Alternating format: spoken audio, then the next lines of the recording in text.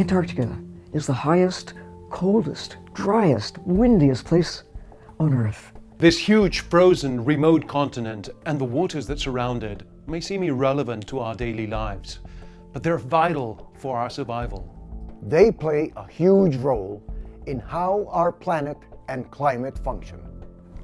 Antarctica houses 90% of the world's ice and helps keep the planet cool and livable. It's home to amazing marine life. The rich currents swirling around the continent are giant conveyor belts that feed the fish which feed the world. While it may seem vast and remote, it is increasingly fragile and vulnerable. It's on the front line of climate change and biodiversity with melting ice and industrial fishing. The global community must stand up and take urgent action to significantly protect it. In the last 5 years, Antarctica has lost an average of 219 billion tons of ice per year. 3 large-scale marine protected areas are currently proposed in East Antarctica, the Weddell Sea and the Antarctic Peninsula.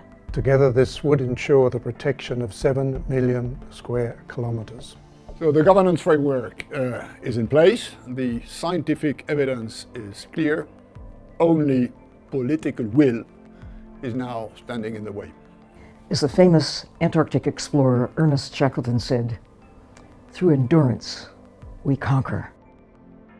This is exactly the ethos of the Antarctic 2020 group.